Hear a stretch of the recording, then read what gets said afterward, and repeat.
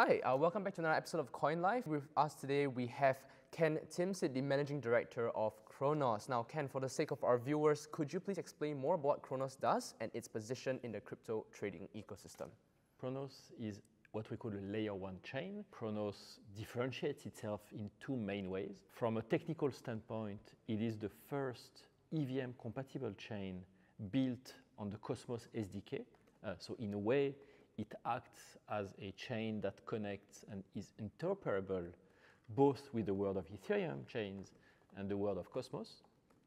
And then from an ecosystem standpoint, the main differentiation is that we have a strategic and technical partnership with Crypto.com, one of the world's largest exchanges with 50 million users, which gives us access to a very rich ecosystem of users willing to try out new applications. Yeah. Are there any exciting projects that Cronos is currently working on that you can share with us? We have more than 300 dApps. Our focus is primarily on consumer applications. Those are in two main verticals. On one hand, decentralized finance.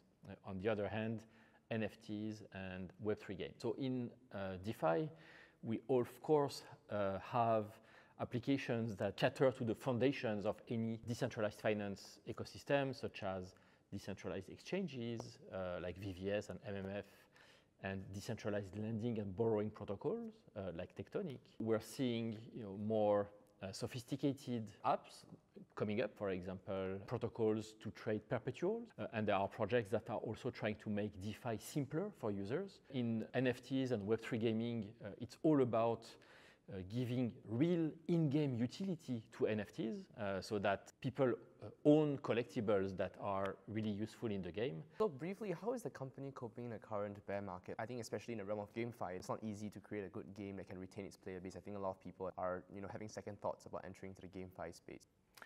First of all, it's important to highlight that we're not specifically in a crypto bear market. We are in a global economic downturn. So economic conditions are hard for everyone. To some extent, it's normal that they're focusing more on their livelihood and their families than on playing games or investing in DeFi. Like everyone, coping with those economic conditions by preparing for when the market will be more exciting again. And like many other builders or entrepreneurs are saying, I think there's a silver lining to the bear market, which is the ability to take our time to build applications on stronger foundations. The earlier Web3 games had token economics that were a little bit too simplistic and assumed that later players would pay for the gains of earlier players and that everyone would just make money simply by playing. We have a bunch of teams in our ecosystems thinking about how to make those gaming economics more sustainable. Not everyone should expect to earn just by playing. If you're playing a game, you should play primarily for entertainment. And then some users will earn, either because they are early adopters and contributed to the game in a meaningful way. The bear market is a good opportunity to work on those things without having to rush and keep up with the market. So what are your thoughts generally on the merge? I know there's a lot of talk about how the POS system is now really green, is really sustainable. But beyond that, is it really all that great? Overall, I'm very positive about the merge having happened. Proved that a decentralized community of open source developers can work together and deliver a major technical migration. Secondly, for sure, the heavy environment footprint of Ethereum was a major blocker for many users to adopt crypto. So Ethereum energy consumption has been reduced by something like 99.5%, and that's great.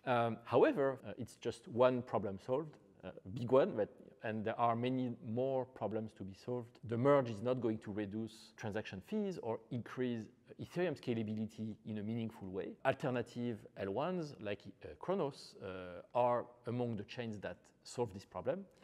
On Cronos, a basic transfer only costs 1 cent. Secondly, we can go further in terms of environmental sustainability. For example, Cronos is carbon neutral now. Okay, that's nice. And thirdly, there are all kinds of other hurdles for new users, such as the ease of on-ramp and off-ramp, the quality of the user interfaces, and all those things are strategic themes for us as Cronos, if we consider that our mission is to bring the next billion users to Web3. Right, for sure. So do you think that the merge can have the capability to bring more people into the crypto space? I think you mentioned earlier about sustainability, and that kind of lowers the barriers of entry for some people, especially those who are more environmentally conscious.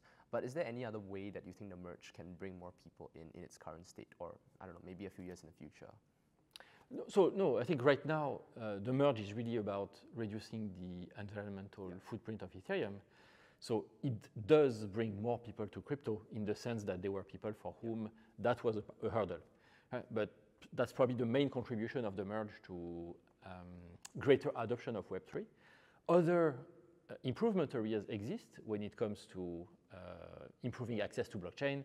The merge doesn't solve those, and we, as well as others, are working on solving those other problems that are also important. Right, for sure. So you're kind of taking the merge and just finding out which are the holes that hasn't been filled, and then going in to fill those as an L1. Exactly. Perfect. All right, so now we're going to go on to some general questions regarding Cronos' business model.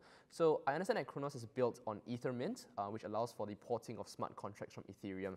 Could you tell us more about what smart contracts are and why are they so important for the people? Smart contracts are pieces of automated code. What's deployed onto a public blockchain network can self-execute, right? So be executed by anyone without relying on a central server or a central operator or central intermediary. So smart contracts are really the foundation of everything that is right now interesting about Web3. It's the foundation of programmable money. It's the foundation of decentralized applications and finance protocols. So Web3 is not just about putting all payments and transfers onto digital channels. Blockchain is really about creating an open ecosystem where there is no walled garden and no one who controls your account, where you own your own assets. Like centralization, right? Exactly. So smart contracts are essential in the sense that, first of all, they allow your accounts to be managed by yourself, but they also are essential in the sense that they enable the composability of accounts and applications, which is the core of why decentralized finance is so innovative. When your accounts are in a bank, only a bank can authorize access to those accounts, but also can authorize your subscription to additional products that rely on those accounts, such as loans, insurance policies, access to investment products. In Web3, all applications are built on top of each other. You have Ether holdings, for example. You're going to stake those Ether holdings into a staking protocol.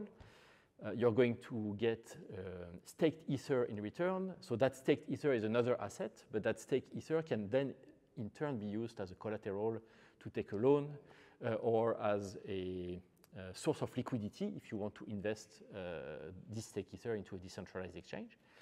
And so the composability of those applications altogether is really what makes Web3 so rich in terms of innovation. And I think it's really essential to the value proposition that we are offering to users. Right, so it kind of diversifies your assets and repurposes them into whatever way you wish without the fear of centralized authority.